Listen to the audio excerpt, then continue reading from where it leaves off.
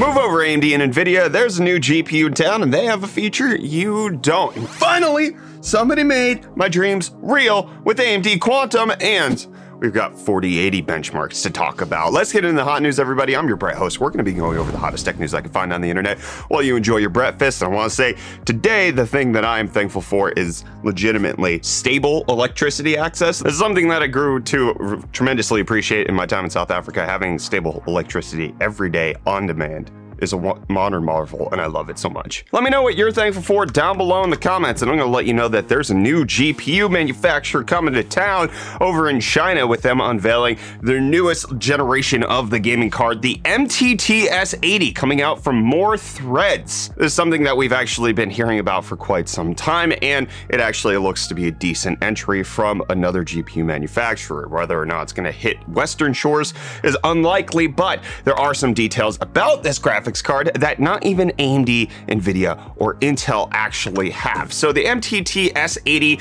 has a lot of features that we can talk about. 1.8 gigahertz, 16 gigs of GDDR6 RAM with half a terabyte per second memory bandwidth, supports DisplayPort 1.4a, HDMI 2.1, all of that good stuff, and is actually a fairly decent looking GPU, but it actually is based on the MT Unified System architecture, which is a little bit different than how all the other GPU manufacturers make it, and it can run up to 14.4 teraflops, which is firmly a mid-tier card. RTX 3060 Ti, RTX 3070, maybe. The Arc A770 is somewhere in the neighborhood of 17.2, so teraflops don't necessarily always equate to performance, especially when there is a new architecture that's actually being brought out. So remains to be seen what the gaming performance is like, but they did show off some gaming performance during their actual showcase of this graphics card. Number one, I just want to say that this is a solid design. Number two, they do have something that no other GPU manufacturer has, and that is PCI Express 5.0 interface. So it was actually confirmed that AMD is not even bringing PCI Express 5.0 to the 7900 series GPUs,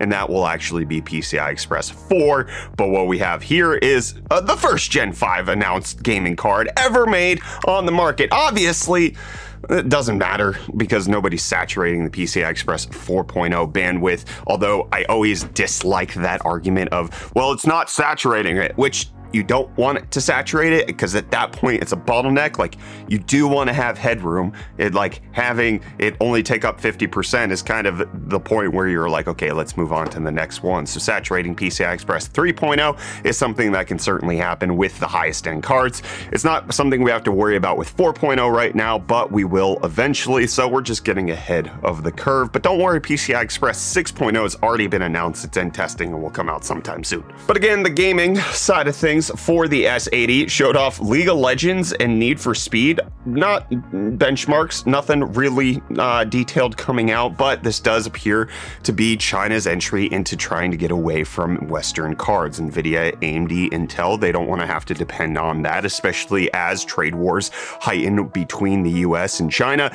Them coming up with their own designs that allow them to actually be self-sustaining in the gaming department is something that they're looking at doing, and this S80 is one of the key steps to that. So while this might not enter into your GPU anytime at all ever, it is a monumental step that's going to be taking place that's going to shift the dynamics of where parts are being sold, and also brings in added competition where NVIDIA, AMD, and Intel are not just going to be competing amongst themselves. They have this added pressure that's going to take place in the international market, which could potentially lead to better products for the consumers even here on Western shores. But Moore's Threads also showing off a few other GPUs. You got a data center one which can do 15.2 teraflops, 32 gigs of VRAM. It's a decent setup. Again, this is not important for you personally. It's important in the global grand scheme of things, which I thought was pretty interesting. So did I think back when I saw AMD's Project Quantum. This thing is a gorgeous looking design for a mini PC that AMD showed off in 2015 with a freaking Intel processor and some Fiji graphics cards. But what you're looking at right now is not AMD's version of it. This is actually a fan-made version that was actually produced by Stand Up Gamer. We'll have a link in the video description for you to check out their video, but they essentially 3D printed and designed it themselves, used an ASRock STX motherboard, created a whole, like, it's a lightweight gaming system, kind of not necessarily meant for heavy duty gaming like a Fiji card would be, but AMD abandoning this project effectively. We talked about it in an episode of Hot News back in 2020 because there was a patent that came out about it and it looked like they might actually do it. I don't know. I would love to see it. I love innovative designs like this. I love it when we get back to just like really cool ways of having PC products, which is something that I really like about ASRock's new motherboard, the B650 Live Mixer that we built our PC on Friday with. It has personality, it has pizzazz. It's not gonna fit in every PC build, but I wanna get back to the days where there's like room in the PC market for some eccentricity and coolness in designs. But I don't want to be at the place where we're melting our PC products like Nvidia is doing, and it's coming out that Gainward, as far as I'm aware, is the first GPU manufacturer to announce that they're actually going to be offering replacements for the GPU cables that actually ship with the graphics cards, because it does appear to be a cable issue for the adapter. In yesterday's episode of Hot News, we talked about how there are some power supplies that seem to be actually melting, so it does seem to be, if the cables are not done according to specification from how it's supposed to be, then there's a risk of melting, and so Gainward's actually going to be replacing them. It doesn't seem like Nvidia actually needs to do a recall on the graphics cards, but what I would like to see is something that they just have a portal that you go to and you order a 2-spec 16-pin adapter that you can confirm is the crimp style, not the soldered style, and you're not afraid of it melting your new $1,700 to $2,000 toy. That should just be an easy way of doing it. And I mean, who needs that besides the people who bought a 4090? Obviously, there's like some room for abuse, but they should just make it free to whoever requests it. That's my thought. What are your thoughts? I thought about Cryptostonks. We'll still do it. Bitcoin down 1.72% to be at 20,500. Ethereum down 0.5% to be at 1562. And Dogecoin down 3.7%, continuing its slide to be at just over 11 cents. And Reece isn't just over UFD deals. He's got a lot of them coming up, especially because of the Black Friday deal. Reece talked about the Newegg thing yesterday, so let's see what he has for us today. Yo, welcome back to UFD Deals. We're bringing the hottest tech deals out on the internet. In the best possible news, I'm absolutely swamped with deals today, so I'll only be able to give you the honorable mentions. Like this 1 terabyte Brent Rocket Q4 NVMe M.2 SSD, going for only $89.99, which is 55% off. And if you thought the Ryzen 5 5600 going for $135 was a deal, then check out the 5600G going for only $106.99, which is the whole 59% off. And on the power front, we have a full stack of power supplies from Superflower and Neonly, ranging all the way from 650 watts to 1000 watts, 80 plus gold to 80 plus titanium, and everything in between. So hopefully you'll find something there, like this Neonly SP750 small form factor power supply going for only $97.99, which is the whole 24% off, and the perfect combo to the Neonly Q58 Mini ITX case. With a split mesh and tempered glass design, this thing is gorgeous, going for only $127. And don't forget, you can find all these deals and more by going to ufd.deals. I'll leave a link for you in the description. And with that, back to the hot news. Thanks, buddy. That was great. You know what else is great? Video game adaptation series that come to Netflix, which Edge Runners, Arcane, 2 pretty good ones. I'm sure there's bad ones that are out there, but I don't want to talk about that right now. Netflix is making a Gears of War series that is going to be coming out sometime soon. Them announcing it for the 16th anniversary of it. They've got a live action feature film and an adult animated series planned for Gears of War. So if you're a fan of that series, Netflix actually might do right by it. They've actually done a pretty decent job when it comes to video game adaptations in the animated series type stuff. I don't know about the live action thing. I wouldn't necessarily trust that. You never trust an ISP who says that they're not going to throttle you and they're giving you unlimited data, because even the best of them will fall by the wayside. Starlink going to be the next casualty in the war of unlimited data, them announcing a 1 terabyte data priority cap, meaning that if you want full speed access, you can only get that up to 1 terabyte, but then you get relegated down to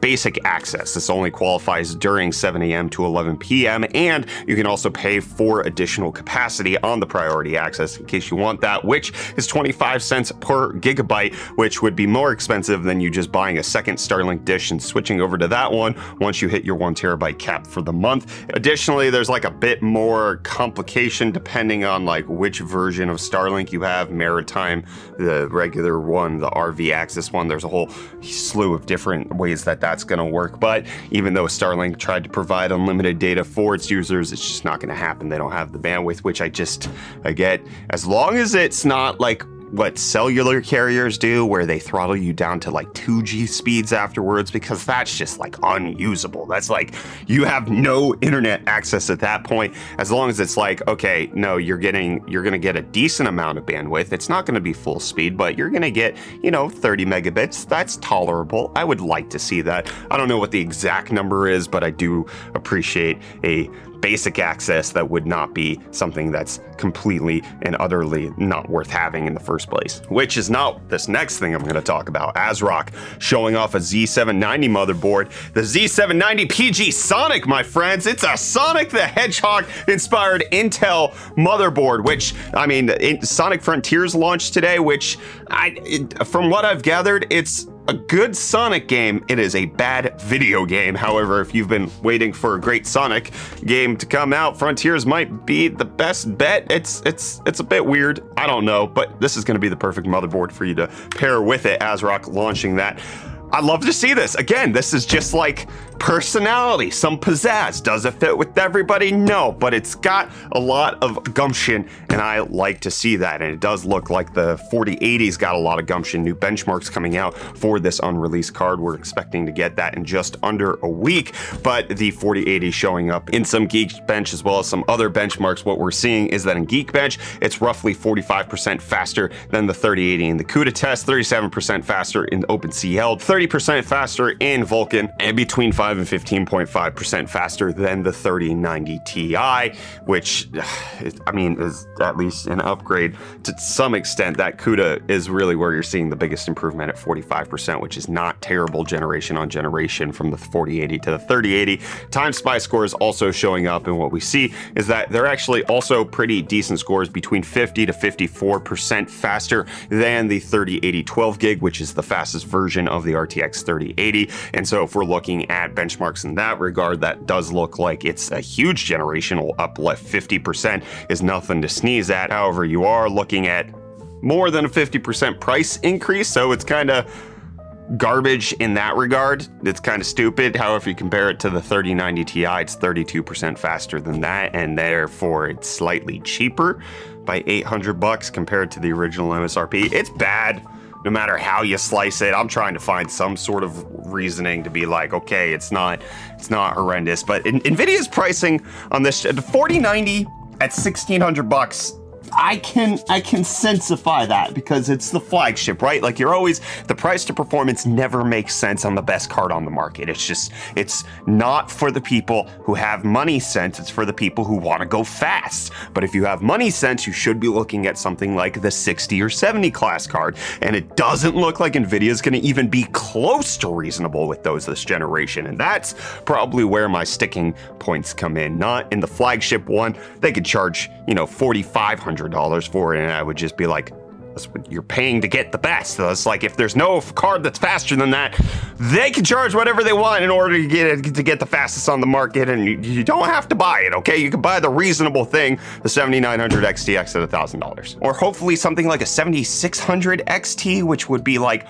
RTX 3090 Ti level performance. One man can dream. I want more reasonable priced on GPUs and the mid-tier. That's what I want to see. And I want to see you back here tomorrow for more hot news, because we'll allegedly be doing it then.